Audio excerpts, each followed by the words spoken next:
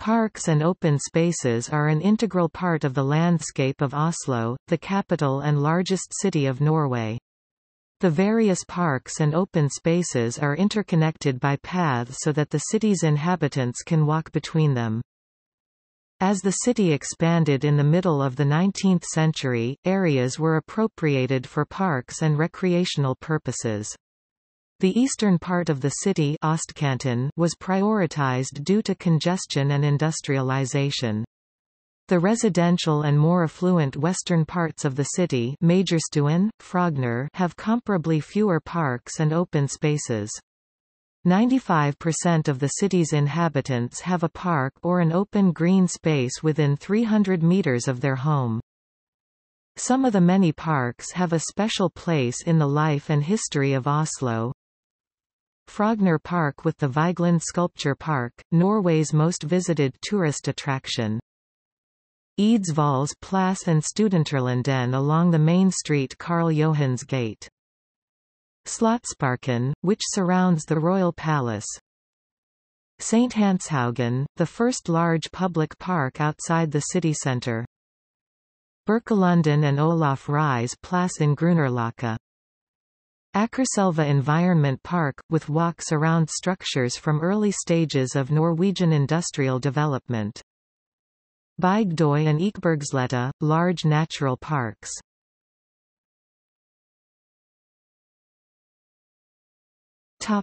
Landscape and parks. The central part of Oslo is situated between hills, Holmenkollen, Voksenkollen, Vedakollen and Grefsenesen north of the city and Haukasen to the east, all of them with a height of 350 to 500 meters. The Ekeberg Hill is located to the southeast, with a height of 150 meters. On the slopes from the hills north of the city Holmenkollesen, Grefsenkollen and Korsvollparken are the areas that provide the best view of the city. The slopes at Ekeberg have the best view over the central city area. The part of the Ekeberg Hill that faces the fjord has woods with paths and views towards the fjord. The viewpoints around the city have several parks, Blassen in Stensparken, St. Hanshaugen, the hills Ola Narr, Tøyenparken, Campen Park are all three with an elevation about 80 to 90 meters above sea level. Hasselparken behind Tøyenparken is somewhat higher. On the Aker Ridge from Akerselva with the castle along the Akersgata to St. Hanshaugen is also Kontrastgjerdet and Eggebergløkka used as parks, with views over Pipervika and the eastern part of the inner city. Torskeviparken and Myraløkka on Sagene have views towards the center of the city and the fjord. Akerselva and its surroundings have in the last 100 years been landscaped in a manner that preserves both the river and its industrial history. The task of developing the other rivers within the city as parks has started. The work with the river Alna has been concluded with an environment park while Lysekrilva, Frognerelva, Hovenbekken and Leonselva are still under development. Oslo has a long shoreline that has been used by shipyards and ports for the last 150 years. In the west, on the border to Bærum, the Vakeroparken is situated along the shoreside. Beaches with parks are Håkon Bygdøy, Katten and Vervenbukta and areas on Malmøya and Ulvøya. The Fjordby plan allocates more access to the shoreline for the city's population. Among the islands within the city border Hovedøya, Gressholmen and Langøyen are easily accessible by ferries, and have extensive parks and beaches. In Gamlebyen, the water level in Middelalderparken gives a view of the shoreline in medieval ages.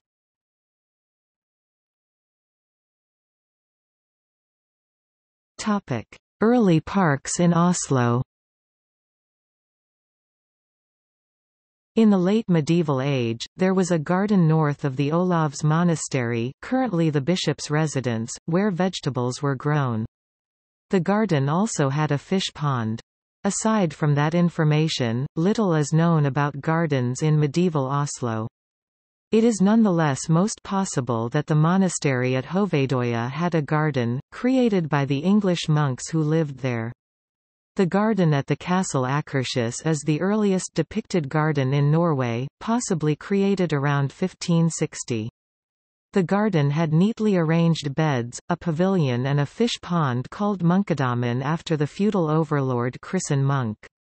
The garden was cleared by the end of the 17th century, and the pond was filled in around the 1860s, though it was reopened in 1965. In the 1770s, the Conduction was created by the commandant. It was open and constructed in public, though it was not primarily intended for use by the civil population. Pallehaven became the first publicly available park when the owner Christian Ancher opened it in the 1760s. It was Norway's only city park in Baroque style and was situated by the shoreline. The only thing left of it today is an alley of linden trees on Christian Frederiksplass. Plata. Many enclosures around the early city had gardens, mostly for growing vegetables, from the 18th century also as parks. Ponds were created for fish. The only one of these enclosures unsullied is the closure Rollide at Professor Dahl's Gate 32.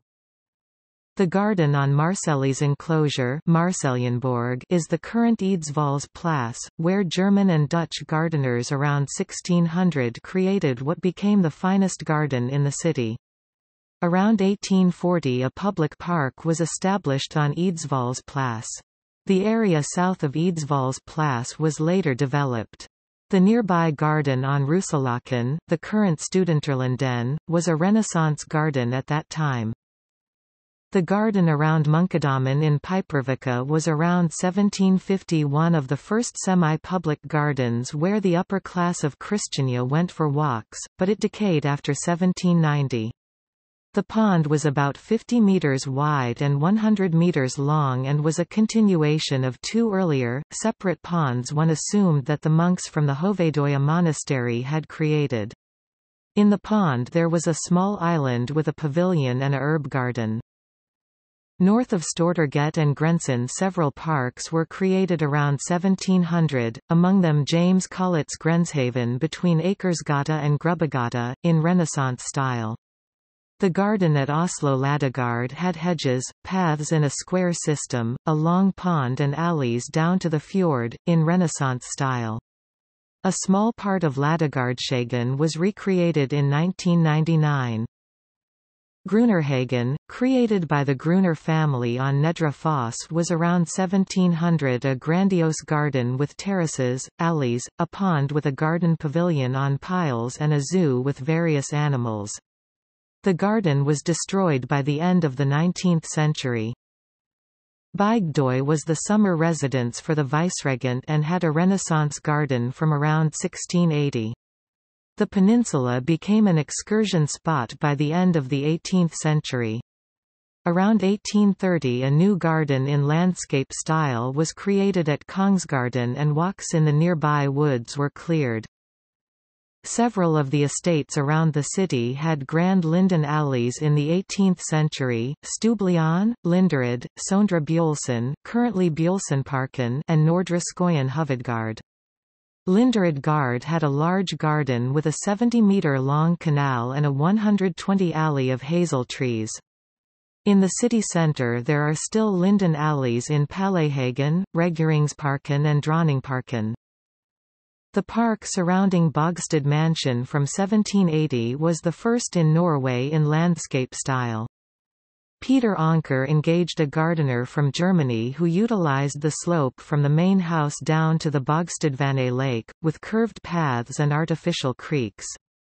A similar style was applied when John Collett created the park around Ullevål Gard, known for its rich variety of sentiments and as a center for the city's social life. Veikaro also had quite a large garden in a similar style and it is preserved today as Veikiroparken. The wealthy Bernt Anker created a Baroque park at Frogner Hovedgard at the end of the 18th century. When Benjamin Wegner bought the estate in the early 19th century, a romantic landscape-style park was created. That park included parts of what today is the Frognerpark. Around 1800 there was a total of 96 persons in the city that offered gardening services.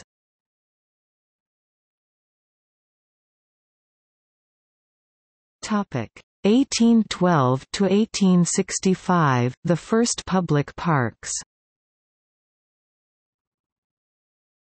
When tiny Christiania with around 10,000 inhabitants became capital of Norway in 1814, the foundations for creating parks were not favorable compared with other largest cities in Europe. There were no castles with gardens, that could become a public park, as the Tuileries Palace. There were no continuous ramparts that could be demolished to make way for a park, as in Copenhagen Tivoli Gardens, Botanical Garden, Orsted Park and Østre Anlegg. There were no large areas in the centre of the city that could be converted to parks, as the Royal Parks of London. Before 1870 there was no consensus as to whether the city should engage in constructing parks. When the city's park administration was founded in 1875 and the rapid expansion of the city started, there were all the same several nice parks. Various private persons and organizations had provided for this. Citizens in the organization Selskabet for Christiania Bys Vel had constructed several parks. State authorities engaged in creating a capital, the area at Tøyen to be used by the new university, the Bettsfengselet jail with its surrounding park, areas in vicinity to the Akerselva castle, the garden Universitetshagen behind the university. Landlords that did not want neighbors created Eidsvolls Plass. A Frenchman with grand ideas, Charles XIV John of Sweden and Norway, created Slottsparken and laid the foundation for the park areas on Bygdøy. A businessman with varied interests, Fritz Heinrich Froelich, created the St. Hanshaugen Park. The Borshaugen Park was initiated by Christiania Bys Vel in 1812. The organization cultivated an area previously known as Groningen. This was the first publicly constructed park in Christiania and it was opened in 1819. It was named Esplanaden and was an important place for walks, even after the Christiania Stock Exchange opened in 1826. The organization Selskapet for Christiania Bys Vel concentrated on creation of public parks as one of its main priorities during its first 50 years of existence.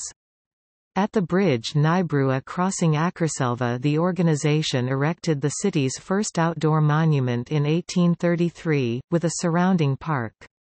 Bankplassen was laid out with the city's first bed of flowers in a public park around 1860. Trees were planted around Oslo Cathedral and Treffeldagetskerken, and the organization managed to stop construction at Kontraskjæret. Selskapet for Christiania Bys Vel did also organize planting of trees along various streets, among them Gronlandsliret, the road from Nybrua to Tøyen, Drammensveien and Radhusgata. Some of the trees are still standing across Kontraskjæret.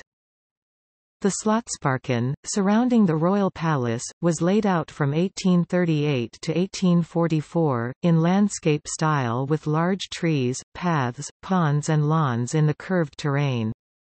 Within Slottsparken the Dronningparken face Drammensveien and is a romantic, intimate park, constructed some years after the main park and in general closed for the public, except for a limited time during the summer. To the east, facing Karl Johans Street are the heights Abelhaugen and Nisseberget. The 225-decare large park has a number of well-known statues and sculptures.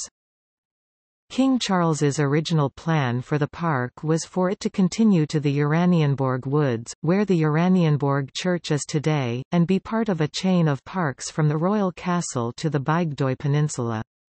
The king's monumental plans were not realized in full, but the Slottsparken is Oslo's major central city park and the landscape of the Bygdøy Peninsula with its woods, beaches and paths has made a major imprint on the city. King Charles took possession of the mansion at Bygdøy and proclaimed the area as a public park in 1837. He bought enclosures along Frognerpark and constructed Lindehagen, today's Dronningberget, north on Bygdøy. The wood that belongs to the royal mansion was designated as a protected area in 1940. King Oscar II constructed pathways west and north on the peninsula. As of 1882, there were about 10 kilometers of paths available for the public. Studenterland in the center of Christiania was bought by the state in 1837. The area was by then a park called Rooselaken Park. After the university opened across the street in 1852, the park was much used by students and was hence named after them. A restaurant, Frisner's Pavilion, opened there in 1864. The park has been renewed several times over the years, the most significant when National Theatre was constructed in the center of the park in 1899.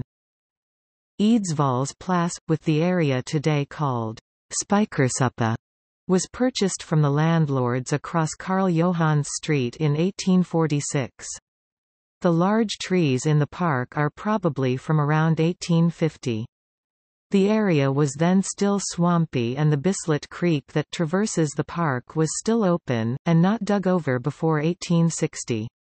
The state bought the area in 1858.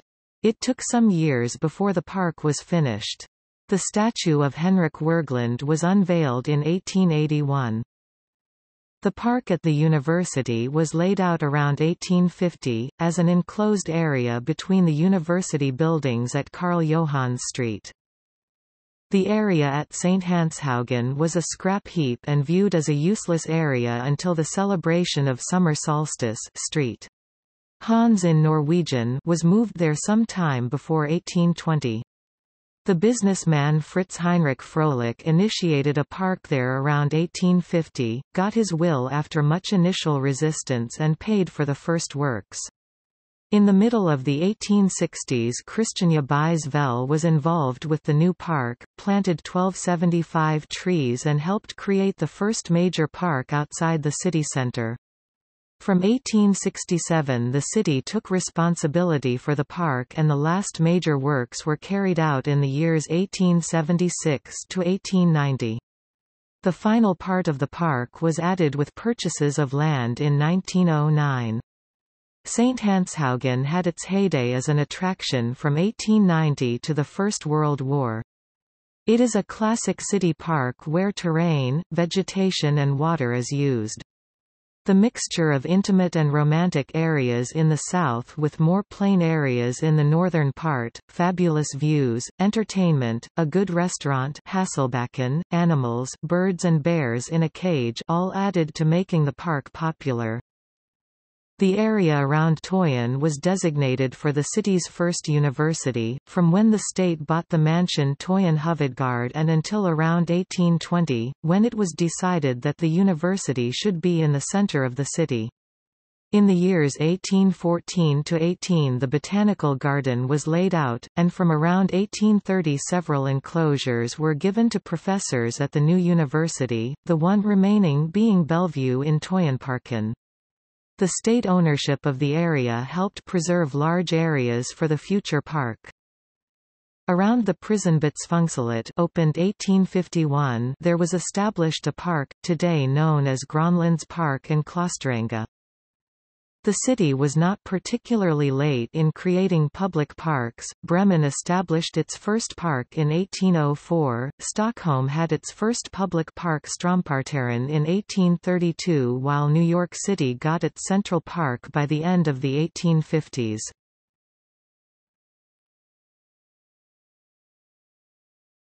Topic: 1865 to 1916, Refuge from the city. Around 1870 the view regarding parks changed, it was now seen as a natural task for the city's authorities. The view was that parks had two major good effects. It would soften the harmful influence from the city, noise, soot, smoke and dirt from the expanding industry and straitened circumstances. It would give the city residents an aesthetic impact that was educative and curative. Christiania grew faster than most European cities around 1870 to 1890. Property developers built houses and villas while the city provided roads, water and sanitation. Owing to fire regulations, the building material was brick, and this is largely the area that today is inside Ring 2, the bypass road 2. Several new parks were created, most of them in the eastern part of the city. The argument giving priority to the eastern part was that it was the most crowded part of the city and was thus most in need of parks. The city's expansion and the creation of a tram network contributed to increased commuting.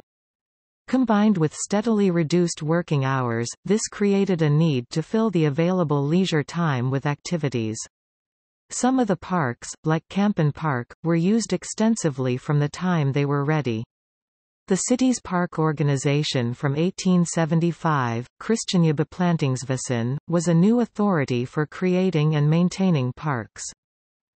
In 1897, the Palæhaven, currently named Christian Frederiksplass, in the city centre was ready as a public park. Borsshagen was upgraded when Christiania Stock Exchange expanded in 1911. The city took responsibility for Studenterlinden and Eidsvollsplass in 1888 and 1889. Grev Wedell's Plass by the quarter called Kvadraturen was laid out as a 14-decare park in 1869, initiated by Christiania Byes Vel. The park was created on an area previously used by the armed forces. From 1869 to 1880 several smaller parks were created in the central part of the city. By the Oslo Cathedral, 3 decare, in 1870. By Treffeldighetskirken. By Old Aker Church. By Gronland Kirk. Halfdan Kirolfs Plass. Bankplassen. Nordraaks Plass. Sali Plass. The park around Sagene Kirk was ready in 1893. A minor park in what is currently known as Ruinparken was ready in 1872, the first park that indicated the medieval part of the city. Around 1865 the architect Georg Andreas Bull sketched a general plan for Grünerløkka. One owner and one architect for the whole area turned out as a good solution concerning parks. 3 spacious parks were planned in the otherwise densely populated area. Whole blocks assigned to parks were inspired by the renovation of Paris. Birkelunden and Olaf Ries Plass, laid out in 1882 and 1890, became 2 very popular parks, favorably viewed also today. Schouws Plass at the southern perimeter of the area was ready in 1916. This gave, together with the 1915 construction of parks along the river Akerselva, the inhabitants of Grünerløkka good access to green areas. Kampen Park was opened in 1888, on a height with a water reservoir. The view, the exciting terrain and the cavern with water where children could play were reasons for the popularity of this classic park. The nearby Vålerenga Park was created in the years 1903 to 1916. It had the Vålerenga Church in its centre and a good view of Lodalen. Bjølsenparken was laid out in 1900 on a part of the garden belonging to Sondre Bjølsen Mansion, known for its linden alley along the ridge of the park. A large area west of the park has been assigned allotment gardening from 1912. Gronland Park, surrounding the main prison Båtsfengselet, sometimes called Båtsparken, was opened in 1913. Stensparken was the only major new park on the western part of the city in this period, and was constructed on a hill that had been used to dump garbage. The Heit Korpehaugen is an untouched part of nature within the park. The park was constructed in landscape style from 1890 and was finished during the Second World War. The Fagerborg Church is in the southern part of the park. Uranienborgparken was opened in 1904 on the height where Uranienborg Church was constructed in 1886. The park is sited northeast of the church and parts of it were used for building a playground in 1922 and a kindergarten in 1954. South of the height Riddervoldsplas was laid out as a park in 1885. Aside from the two above-mentioned parks, no major parks were laid out on the western part of the city, the reason for this being that there was no single major developer in the area. Hence, there is a striking lack of green spaces from Majorstuen to the city centre, which is also true of the Frogner area. To the west of this densely inhabited part of the city, the first stage of the Frognerpark was opened in 1904, the previous Baroque garden between Frogner Manor and the street Kirkeveien. For the 1914 Jubilee exhibition paths were laid out west of the manor and bridges were built over the ponds. Among streets with trees the Bygdo Allé, laid out around 1890 soon got a reputation for its chestnuts. The trees grew, and towering close to the buildings by the street, the common view was that the solution used for Gyldenlove Street, where there is an alley in the center of the street, was a better one. In connection with the Jubilee exhibition in 1914 the street Kirkeveien alongside the Frognerpark was widened and got trees in the center strip. Some of the mansions in the area laid out private parks in the period, which later became public parks, as Skoyenparken Sondre Skoyen Mansion, Ullern Borough, a large park in landscape style constructed around 1860. Part of the slope on the western side of Ekeberg was bought by the city in 1889 to secure the area for the public and prevent developers from destroying the well-known landscape. Park concerts organized by the city started in 1907, which were widely popular for many years. Many of them are still in existence as of 2007. In 1901, park libraries were constructed in 3 parks, though the libraries in 2 of them were closed the same year as they opened. Nonetheless, there was a park library in St. Hanshaugen until 1907.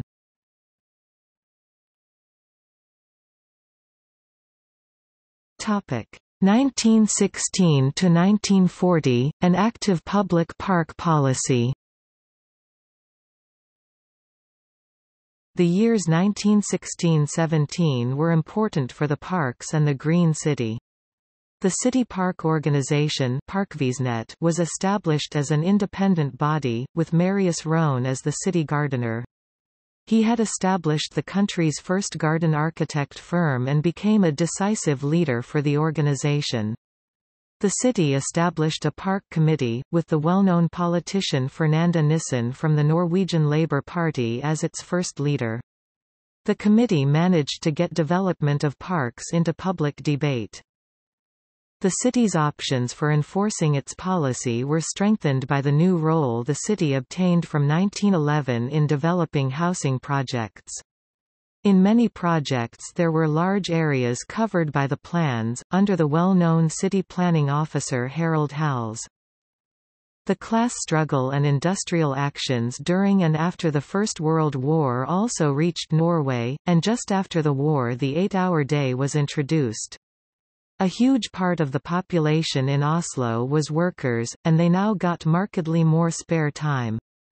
The workers' parties laid pressure on the city so it would support this extra free time with added options for activities. Until the start of the Second World War a number of initiatives were taken, as part of a coordinated city policy for parks and green spaces. The city park policy was part of a new city welfare policy that made Oslo known abroad. The first year's green areas in residential areas got priority, ahead of the parks in the city centre. The city park organization maintained that by constructing robust and neat parks and removing fences the public would engage in keeping them tidy, which worked. By the end of the period the budgets were pressed and the many new parks stretched the resources. The parks had to be made simpler and flowerbeds removed.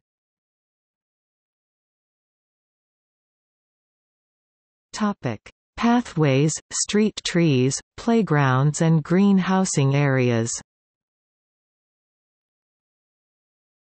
Parks and park-like walkways shall create parkveien through the city. A plan for park development from 1916–17 stated, "Parks and the green corridors were integrated with the city plan, especially during development of the large areas outside the city centre that the commune had bought around the start of the 20th century. The park corridors should connect the various parks and thus enhance the value of each individual park, and in concert they should connect the city to Marka, the forested and hilly areas surrounding Oslo. The park corridors planned was the riverbanks of Akerselva, developed from 1917 from Nybrua and north from Akerselva through Birkelunden, Dalenenga playing field, the Torshov Valley to Grefsenkollen. This corridor were developed up to north of Sinsenkrysset but not to Grefsenkollen.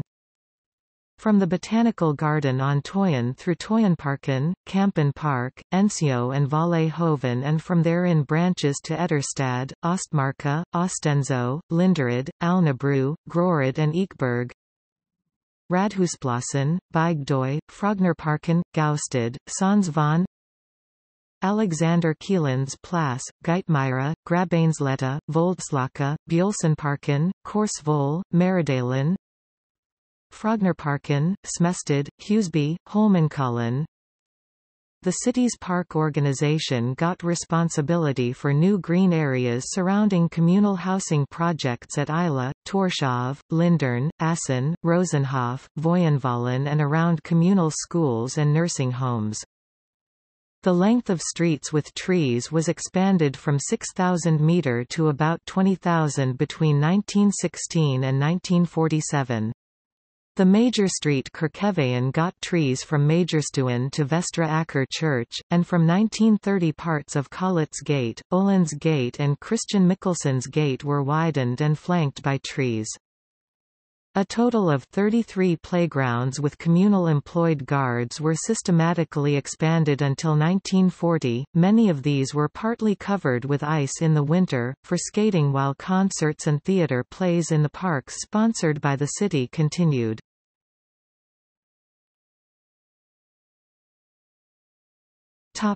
New parks and Akerselva as park.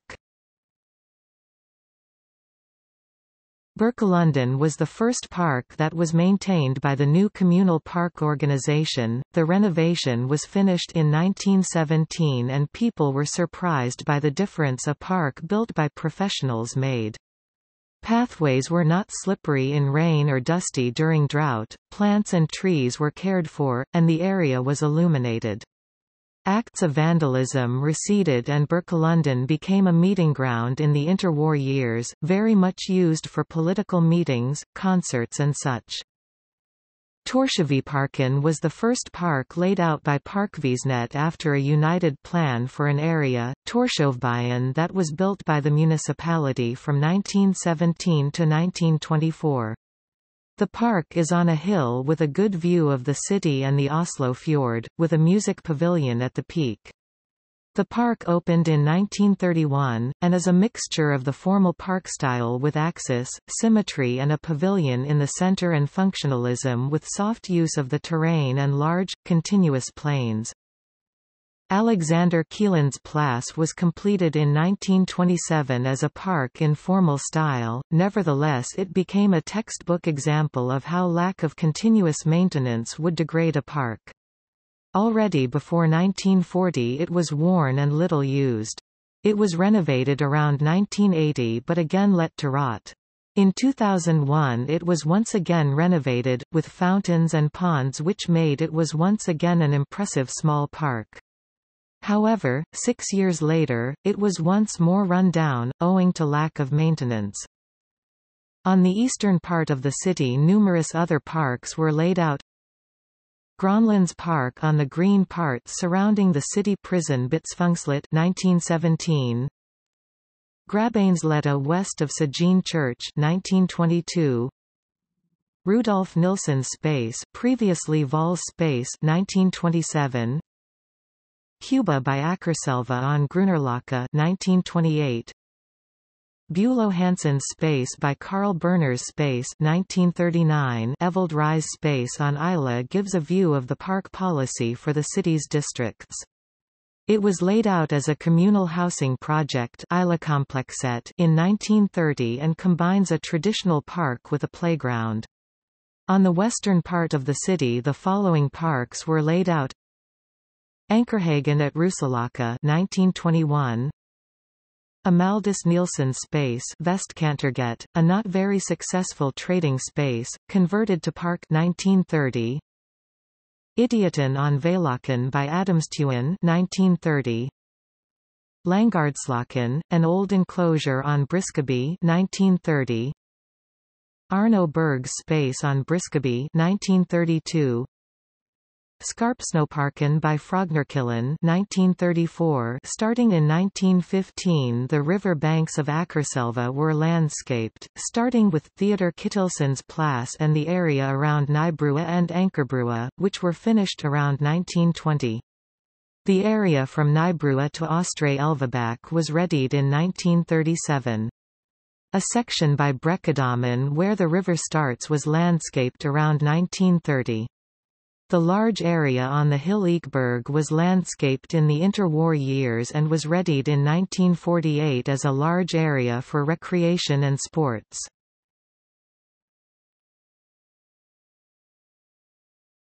The Frognerpark with the Vigeland Sculpture Park. The Frogner Park is composed of the farmland of the old Frogner Manor. The buildings of the manor is situated in the southern part of the park. During World War I the park was used for cultivating food, the potato harvests in particular were large. By the start of the interwar years much of the area was landscaped. The fountains were the first part of the Vigeland Sculpture Park. The work started after a resolution in 1924. Until around 1950 the work was concentrated on the 850-metre (2,790 feet) long monumental sculpture park in Baroque style. In the years before the work started there were heated discussions regarding the layout of the park, whether the main axis should be east-west or north-south.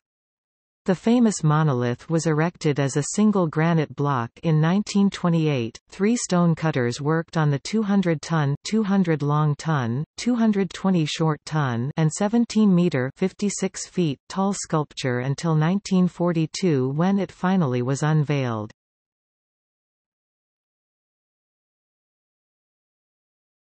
Topic: 1940 to 1945. Norway was invaded by Germany on 9 April 1940, and already on April 16 the park administration initiated the use of all suitable areas the city owned for growing potatoes and turnip. Within short time voluntary communal work was organized to cultivate food production in parks, playgrounds and gardens, 35 different areas by the summer of 1940. Many parks were also used by the German Wehrmacht for barracks, parking equipment and workshops and so damaged the parks. When the Second World War ended the park administration had a huge job restoring the parks back to their original state. At the playground on Sophus Bugs Place there were concrete strongholds until 1953 and between the creek and Madsered Allé in Frognerparken there were barracks used by the SS.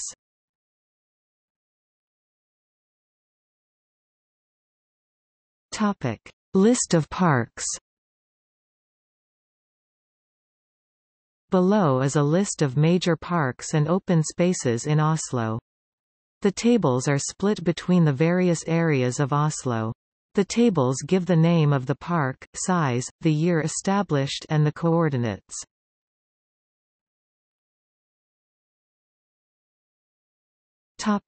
Sentrum.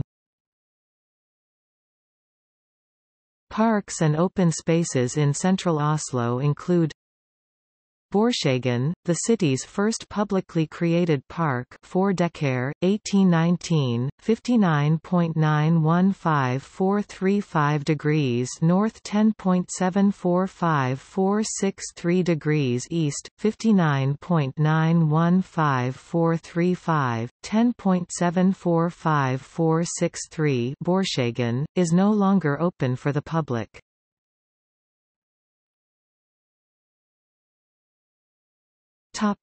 Inner city. The table shows parks in the inner city of Oslo, excluding the city centre. Parks without proper info regarding size are arranged after estimated size. The minor parks are described under the table.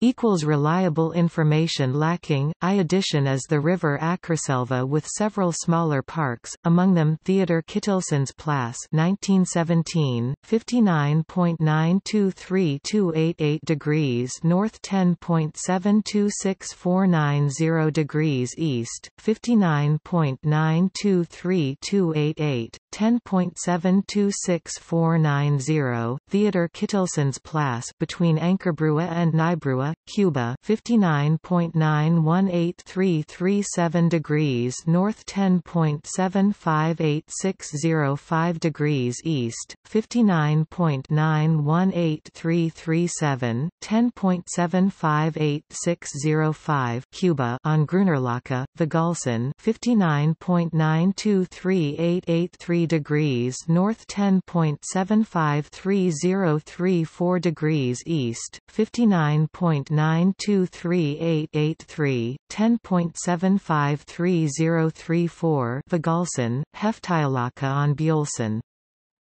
In the inner city there are a few smaller parks, among them Arno Bergs Plass 1 acre, 1932, 59.942258 degrees north 10.766067 degrees east, 59.942258, 10.766067 Arno Bergs Plass, Dronning Astrid's Park after 1995, 59.925813 degrees north 10.723365 degrees east, 59.925813, 10.723365 Dronning Astrid's Park, Sentralparken and Genbruksparken in Pilestredet Park around 2000, Rittervolds Plass 8 mal, established 1885, 59.912586 degrees north 10.711082 degrees east, 59.912586, 10.711082 Rittervolds Plass, Skillebekparken 1869, 59.912586 degrees north 10.711082 degrees east, 59.912586, 10.711082 Skillebekparken, Sommeroparken 1870s, 59.914959 degrees north 10.718937 degrees east, 59.914959, 10.718937 Sommeroparken, Valkyrie Plass 0.2 acres, 1929, 59.928389 degrees north 10.717624 degrees east, 59.928389, 10.717624 Valkyrie Plass. Ladegårdshagen is a small garden designed symmetrically with ornate hedges in Renaissance and Baroque style. Friaparken is a private, enclosed garden near the chocolate factory, in strictly regular forms, noted for the wealth of its flora and many sculptures. Of the 25 parks in the inner city that are 2.5 acres (10,000 square meters) or more, 19 are in the eastern section and X in the western sector in the Frogner and St. Hanshaugen sections.